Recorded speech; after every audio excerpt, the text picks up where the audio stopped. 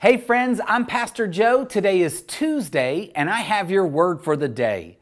Yesterday, Pastor Chad kicked us off in our word for the day as we travel through the journey to freedom through the book of Exodus as we follow the Israelites in their trek out of Egypt and into the Promised Land.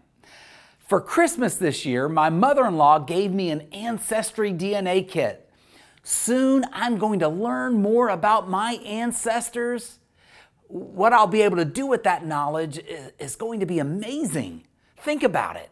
I'll be able to, I guess there really isn't much I can do about that information or with that information. It's really not very useful, but it is going to be interesting stuff to look at. In contrast, the nation of Israel knew their ancestry. While they were in bondage in Egypt, Jacob brought his sons there to live along with Joseph. All of his sons lived in Egypt there with Jacob. In time, Joseph and his brothers died off, but they left their children and grandchildren and great-grandchildren, and the descendants of Jacob, the scripture tells us in Exodus 1:7, multiplied in such a way that the Israelites became extremely powerful and filled the land.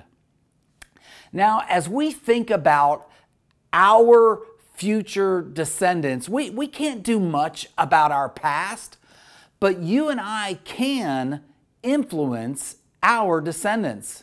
If we follow God, if we invest in our children and our grandchildren, if we talk about God's word and we pass along our faith, perhaps our descendants will be mighty and powerful. Not mighty and powerful in a physical way, but in a spiritual way. Perhaps you and I can raise up warriors for Jesus who are filled with the Holy Spirit, they have courage, and they walk by faith. See, the Israelite people were known as a people who often wavered in their faith. But maybe you and I can help our descendants that we may never ever meet have faith in Jesus because of our trust in God today. If today's word for the day has blessed you, like it, share it, apply it, and leave a comment. God bless.